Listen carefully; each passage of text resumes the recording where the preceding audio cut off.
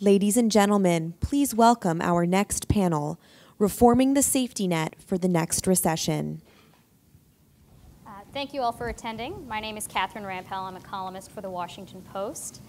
And I'd like to introduce our esteemed guests. So to my far right, your far left, Gabriel Chodorow-Reich. Did I get that approximate? Okay, thank you.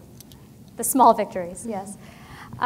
Who is a professor at Harvard. He specializes in macro, finance, labor, economics, those sorts of issues. Previously had worked in the CEA, the Council of Economic Advisors, in the Obama administration. That seems to be a theme amongst many of our panelists today. And he received his PhD from Berkeley.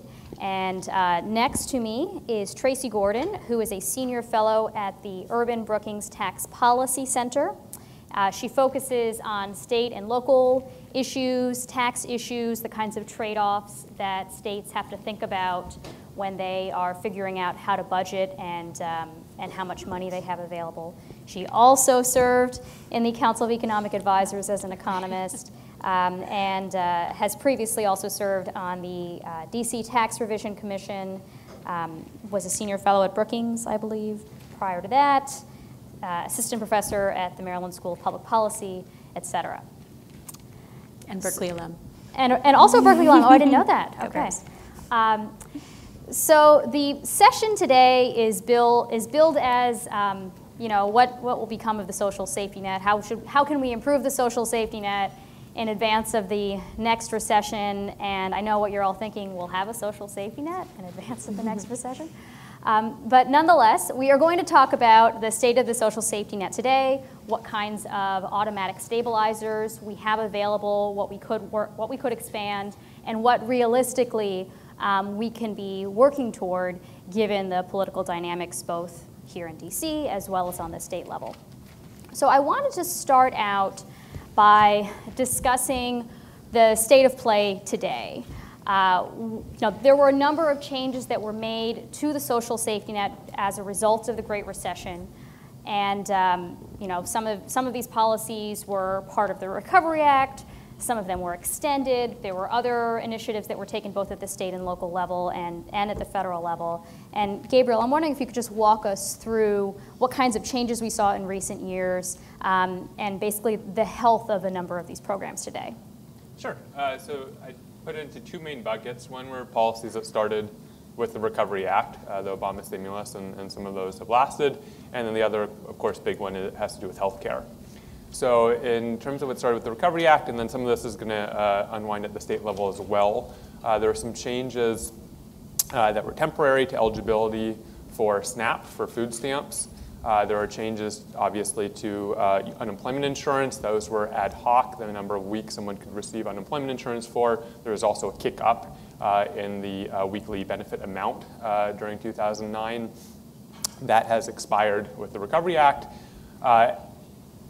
After, and Alan talked a little bit about this morning, as states had to really empty their unemployment insurance trust funds in order to pay for the increases in UI take-up, a number of states cut the regular number of benefits individuals could receive. So before 2009, across the US, every state, someone who's unemployed could receive up to 26 weeks of benefits if they had enough previous earnings to qualify for that. There are now 8 states in which that maximum duration is lower.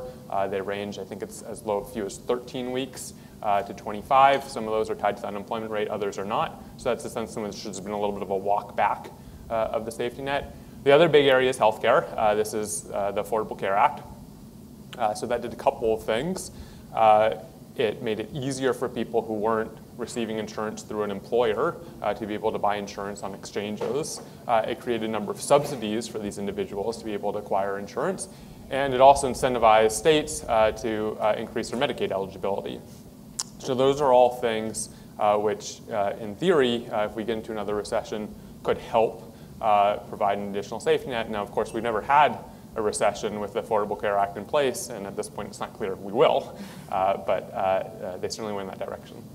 And Tracy, could you walk us through at the state level how robust or frayed the social safety net is. I know that there are a number of states that have had issues with their unemployment insurance trust funds, for example. Right. So unemployment insurance trust funds are at about a fifth of the level that they were at prior to the recession. And the 13 big states that account for about 60 to 70% of total unemployment insurance beneficiaries account for much of that deficit. They were loath to increase tax rates to restore those trust funds, even though the Obama administration provided certain incentives to basically do tax reform in unemployment to broaden the base, to expand the amount that you're raising taxes from these very low levels of $7,000 to higher levels. And a lot of states just didn't take them up on that. And so you've got trust funds that are not where they should be, and some states that actually don't index benefits either, and some differences in terms of states' ability to increase taxes when they're already indexing or not. States also, themselves are still kind of coming through the ringer of the recession. So they have regained their tax revenues since from the peak from before the recession, but there's still about half of states where they have not regained their tax revenues peak from prior to the recession. In some cases, that's self-inflicted damage. A lot of states have gone through a tax-cutting experiment. Kansas is the one that gets a lot of attention, where they've basically done an income sales tax swap, so reduced income taxes in the hope that that would spur an economic renaissance, and in some cases paid for that by increasing taxes on consumption, which tend to hit people at the low end of the income distribution the hardest. Those could also leave people more vulnerable in the case of a downturn. Given the fact that we are about to have a Republican in the White House, Republican control of Congress, both houses of Congress, Gabriel, I'm wondering what aspects of the social safety net you expect the new party, the new leadership to be more sympathetic to preserving or even expanding, given that there are certain ways in which the business community benefits from the existence of automatic stabilizers and other programs. So the caveat to this is the one that Jared Bernstein offered. This is pure speculation, and people should take any political prognostication with a grain of salt at this point. But I think there are a couple things. One that will be interesting to watch is trade adjustment assistance. Mm-hmm. So this was an old policy.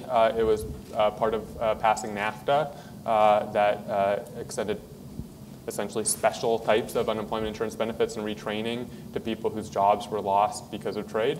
That sounds like something that the Trump administration might be interested in. A second one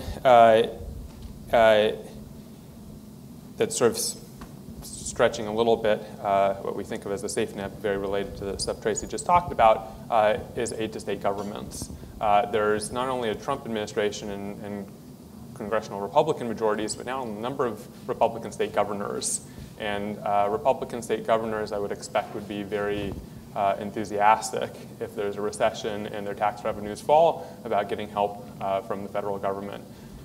That's something that could be made more automatic. It could, some of these spendings, reimbursing states for spending on unemployment insurance, for spending on Medicaid, which are joint federal state programs, could be indexed automatically to state unemployment rates in the same way that extended benefits for unemployment insurance are.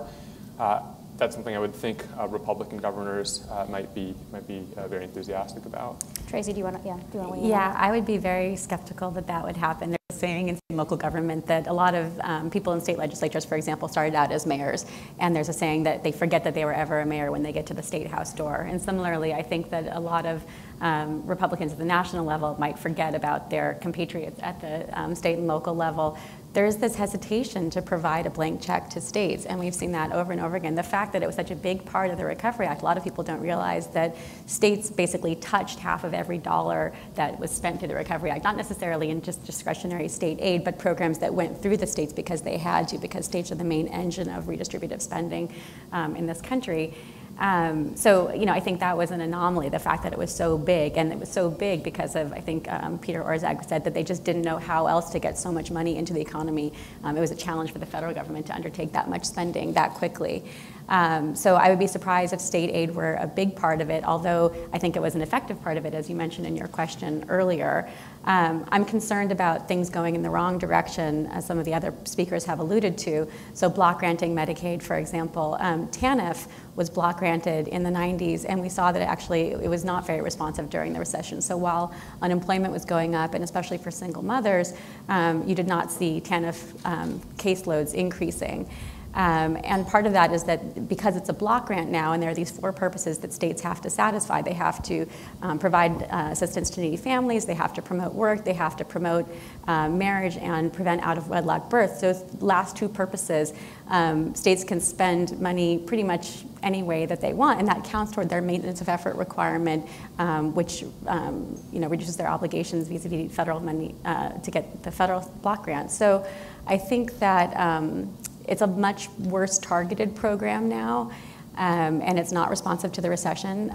States spend something like a quarter of their money on actual cash assistance, and so I worry about block granting of other programs like Medicaid and SNAP, which has been proposed in the House Budget Committee before. But at the same time, a lot of the rhetoric that Republicans and conservatives have used to justify their support for block granting is that they think the state should be given more control.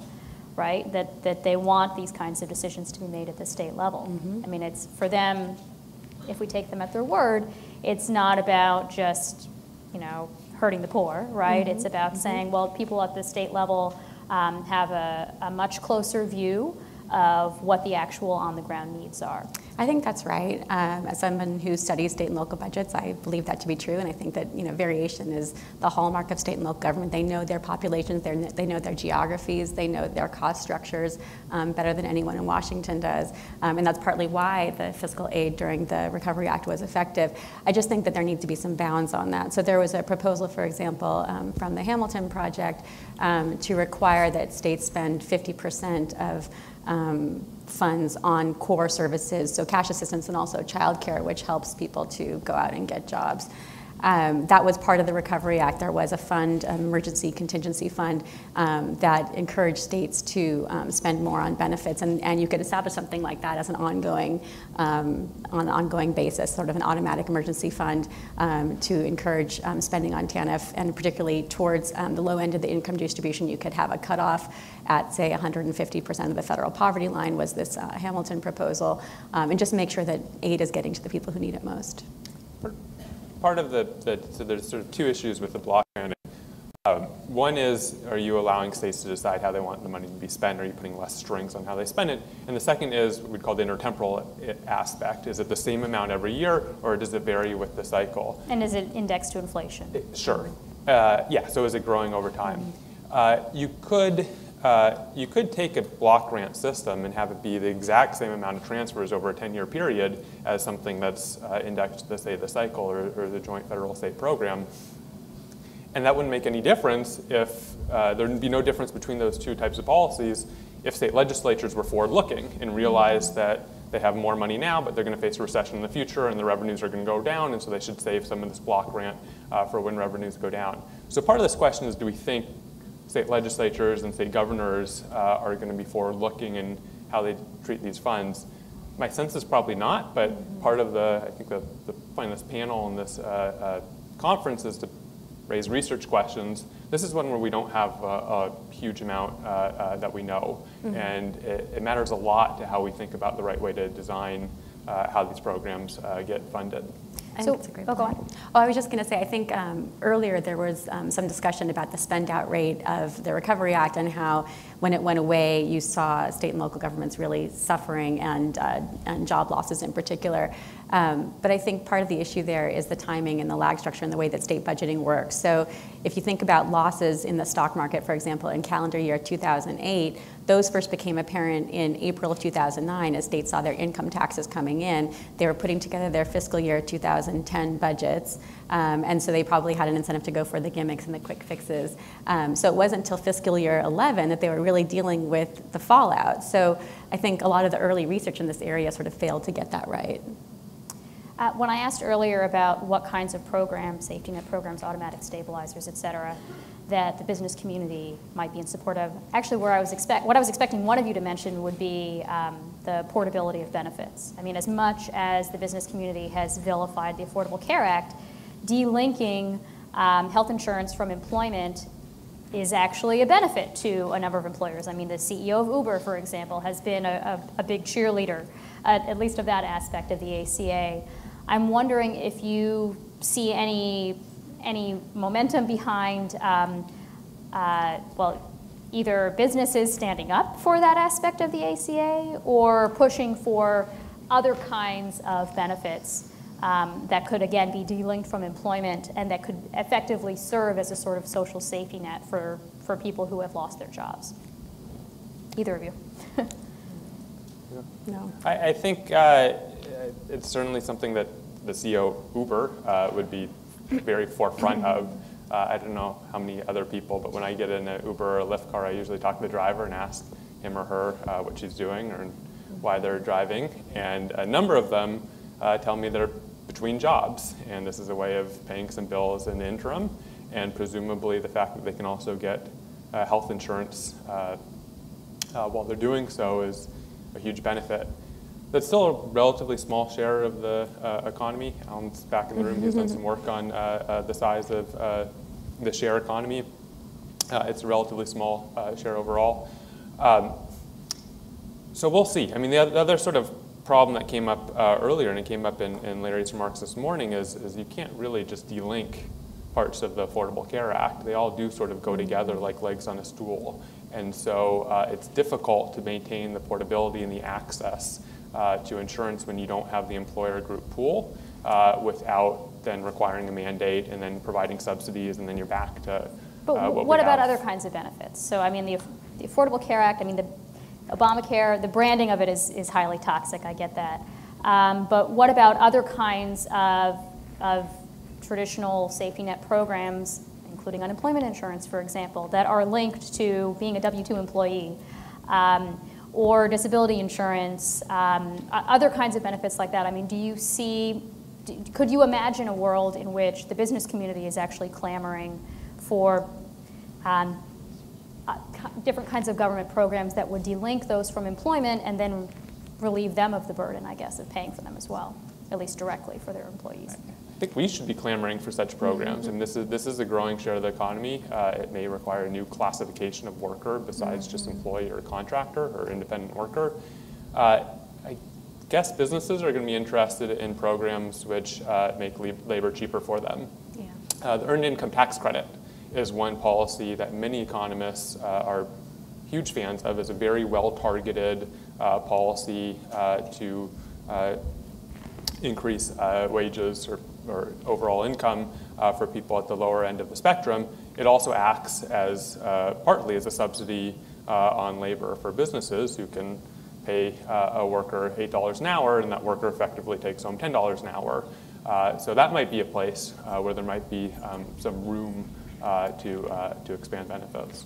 But I think, as the discussion in 2 panels ago talked about, that with income inequality and the sort of interaction with these programs, with both the EITC and unemployment insurance, you're reaching into sort of a different part of the income distribution. You need to have a work history to qualify for unemployment insurance. And so, when TANF was AFDC and it was cash benefits, that was something that was just putting money in the pockets of people who needed it, who are at the lower end of the income distribution.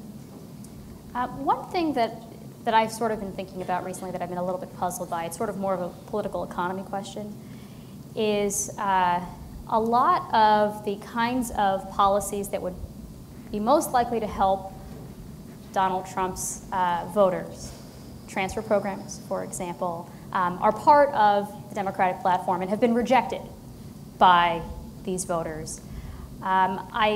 I have my own theories about why. Maybe it's because there's this fear that an expansion of government generosity would go to the wrong people, for example.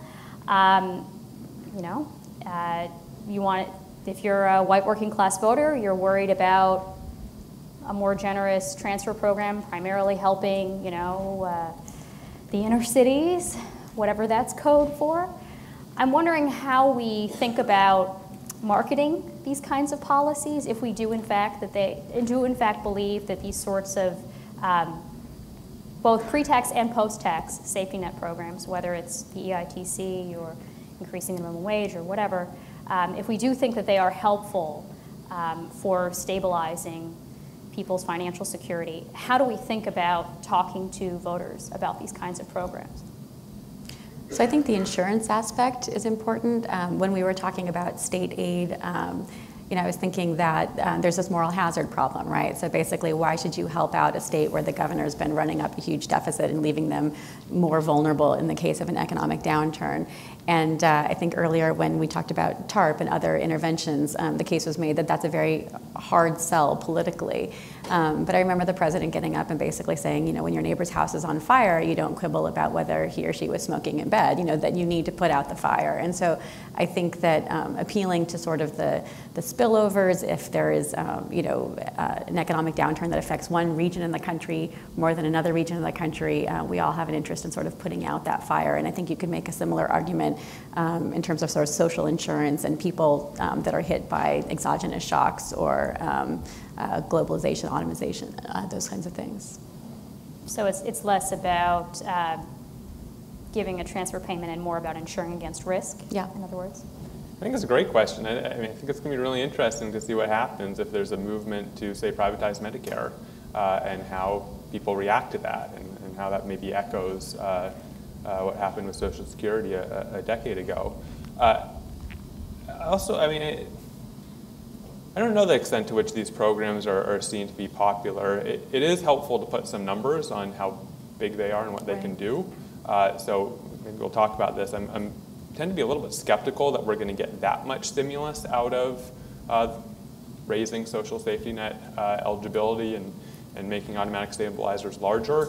But there's no question that they are a very important part of keeping household incomes up. So for example, in 2000, in the Great Recession, GDP, quarterly real GDP per capita fell about 6%, peak to trough. Disposable personal income, so that means income after tax of families, stayed basically flat through the recession. And it stayed basically flat mechanically because of things the Recovery Act did. If the Recovery Act didn't have the transfers in place and the unemployment insurance and the SNAP and the tax cuts, disposable income would have fallen about 3%. And so that's a large amount of income replacement that these programs are doing. And another important point is that I did some work with Gary Burtless when I was at Brookings about this. Consumption didn't stay flat, but it stayed pretty high considering the hit that people took to their private income. One of the questions to come out of the Recovery Act is that it clearly, federal money being transferred to the states helps stabilize things. And the question going forward is, how do we think about paying for social safety net services? Is this a good mechanism that we want to continue? I mean, given that states obviously often have balanced budget requirements, they can't do deficit spending, but if we do have this sort of, if we do agree that it's helpful to have this sort of flow of funds from the federal government to the states, who decides what the triggers are, right? Who decides when we should flip the switch, and is there sort of a moral hazard there? So the way that it worked in the Recovery Act, using the existing pipes, using Medicaid and Title I and education worked pretty well because those programs were tilted toward places that were lower income and that were already getting more money from the federal government. So just an across-the-board increase in the federal matching rate for Medicaid was pretty effective. And the great thing, as you and other people have written about, as I've written about, is that it could be immediate. So the checks went out March 1st of 2009 and were retroactive to 6 months earlier. So that was a big chunk of change that went to states very quickly. The key, as you said, is the trigger, figuring out what should turn on that money. Some researchers have played with different kinds of formulas having to do with swings in unemployment, swings in the Philadelphia coincident indicators, looking at tax revenues, but then saying that's actually a very bad measure because governors can manipulate tax revenues, they can manipulate budget deficits. You want to find something that is not subject to their control, but that is a true indicator of something that hit them. One of my sort of pet ideas is to actually look at some regional measure or even like a neighboring state or synthetic cohort, because that's also arguably beyond beyond their control. So I think there are ways that you could design it, and so that it's also equitable, so that places that are hit by the same type of shock get the same type of assistance, or places that have a bigger shock get more assistance. Again, I think it's just getting it through Congress, and as I think someone said earlier, basically saying, because we don't trust you, or perhaps you might not trust yourselves to do the right thing in a case of a downturn, we want you to basically abdicate some of your discretion now. I think that's a hard sell, especially when you're basically giving funds to the states and helping them out of something that you think maybe they should have been better prepared for. Do you want to weigh in? Yeah, I agree with all of that. The thing all three of us have mentioned now that I'll just echo a call for research on is this moral hazard problem. Our state budgets and legislatures can respond. My sense is they're not the most forward-looking agents, but maybe they will, and this is something we ought to look into. Since triggers came up, it's worth mentioning, so the program that's most well associated with triggers is unemployment insurance. There's both ad hoc programs, but extended benefits, which is a permanent program that allows states to receive past 26 weeks of benefits. It's usually 50-50, then federal financed and state financed. One problem with those triggers during the Great Recession was they had both a level and a growth component. So you triggered onto extended benefits both if your unemployment rate was above 6.5% and if it's at least 10% higher than it was in either of the previous 2 years.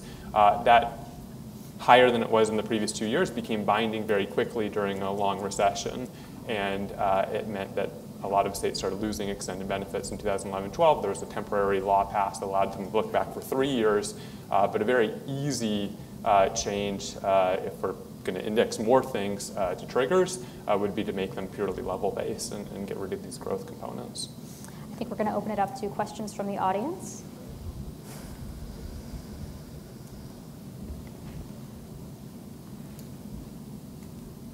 Hi, I'm actually just curious to hear your general thoughts on tying the tax code to the business cycle. I usually hear this in the context of the payroll tax, but really just what either of you thinks about that. So you mean in like an automatic sense? Yeah, or lowering the payroll tax mm-hmm. Again, I don't see how that would happen politically. So, there was the Making Work Pay tax credit in the Recovery Act, and then subsequent payroll tax holidays, which were even bigger.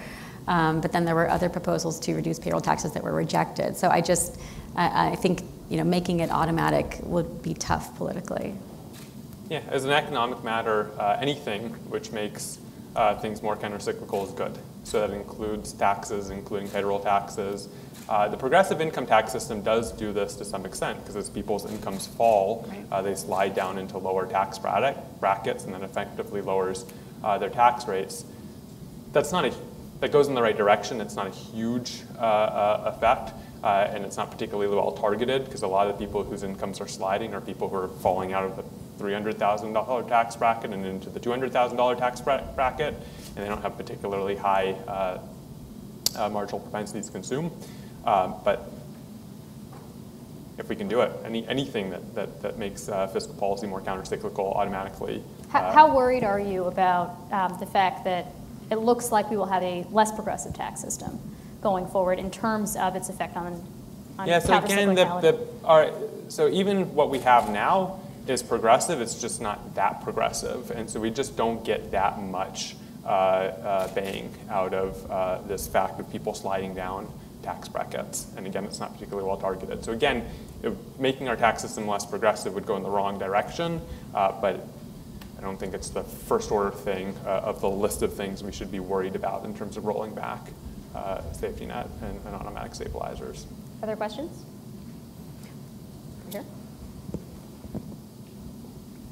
Hi. So with the 2016 election, it kind of seemed like on both sides, the only safety net issue that came up was paid family leave. I was wondering if either of you had a chance to look at the Trump proposal, which was quite different and kind of used existing resources, versus the Clinton proposal, which didn't really come up with a new dedicated revenue source, but came up with higher taxes on the wealthy. And whether or not that or anything else to strengthen the safety net might come up maybe in the next 2 years, or really more realistically over the next 4 years if Congress were to change hands while the presidency stays in the same party? I think Catherine's written the most about that, actually. Didn't you have a column about this just recently? Today, actually. I was arguing that if Donald Trump really wants to unify the nation, he should start out, if he can keep all of his policy promises, but he should start out with the ones that are actually popular amongst liberals, including paid family leave or some version of paid family leave, rather than the red meat stuff for his base, which actually even most Republicans don't like mass deportation, if you look at the poll numbers. So if you look at Donald Trump's plan, it's only maternity leave, and it appears to only be for women who have physically given birth. So it would exclude lots of categories of family caregivers, including fathers, adoptive parents, people who are providing elder care, things like that. And he doesn't exactly explain how he pays for it. He just says that he would basically eliminate waste, fraud, and abuse in the UI system, which, yay, that would be great. But he kind of punts on it. Oh, and of course, economic growth would also be the way we would pay for it. Hillary Clinton's plan was basically about raising taxes on the wealthy. There are a lot of other off-the-shelf plans that piggyback on the UI system. I don't know what version of any of this might pass, but there actually is a lot of popular support for some version of paid family leave. So I think it would be awesome if we could move in that direction, with or without Democrats in power. Could I say something in response to the previous question, actually?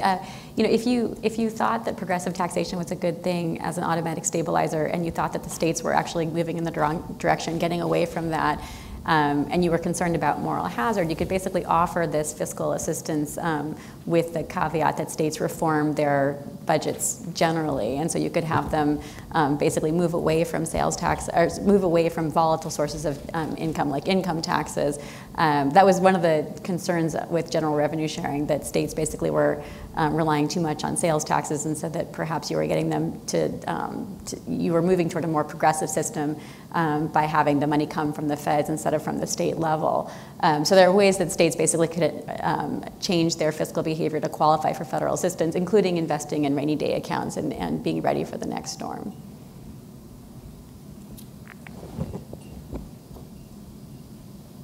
Microphones. Oh, 2 microphones are coming. I'm wondering if you could address the issue of the difficulty the future administration would have in reopening closed factories, and would you imagine the Congress might be receptive to the idea of more funds for relocation and retraining assistance? It seems that would be a lot easier than reopening factories, and there might be some resistance among people in those towns who have suffered a closed factory. They may not be able to move, may not easily move. I think that's a huge problem. There's this conflict between people and place-based assistance. And so I think there are political incentives to try to help places like Detroit or New Orleans after Katrina. A lot of economists would say, or Ed Glazer, for example, after Katrina basically said, wouldn't the residents of New Orleans be better off if you gave them each a voucher to relocate someplace else in the country? Other people have speculated about, the economic growth is happening in certain very productive metros, and those are hard places to live. So if we could do something about housing regulations in those places, or otherwise help people move into those areas, it would do a lot for overall economic growth. But as you mentioned, there's this concern you can't leave a place behind. And personally, we did come to the aid of Detroit. They expedited flows of federal funds. There were ways in which the Obama administration used its bully pulpit to try to help that area. But I worry about the smaller towns that might not get as much political attention. Sort of what do we do for those places? We don't have a uniform policy in place. There are these promise zones, which are built on the idea that we could sort of better coordinate existing dollars going to a place and see some sort of synergies there. But I think the place-based stuff is hard, deciding sort of who gets helped and who doesn't get helped. And again, I'm not sure how much appetite there is for doing that in the new administration. And congressional support, can you comment on that? Exactly. So with the promise zones, there were $50 billion, I think, in tax incentives that were supposed to be attached to the promise zones that never got through Congress. So part of the concern with that program is that there's no new money. It's just awarding people preferences in terms of getting existing federal grant dollars. My read of the recent academic literature on the play space is, I don't know if you were negative, it's a little bit more positive. Pat Klein is an economist at Berkeley who's done some writing on this and is more optimistic than the sort of earlier literature that Ed Glazer was sort of citing there. But it's just surely one of the harder problems we have to face is what you do when geographic areas as a whole have negative shocks and face the need to readjust what they produce and who lives there and maybe downsize and even the success stories in the American history, places like Pittsburgh, which have really rebounded, went through some very tough times to do so. I just want to be clear, I was not endorsing that position about New Orleans, but I'm not sure I trust our political system to adapt well-chosen place-based interventions. Well, thank you so much to our panelists, and thank you to the audience. Thank you.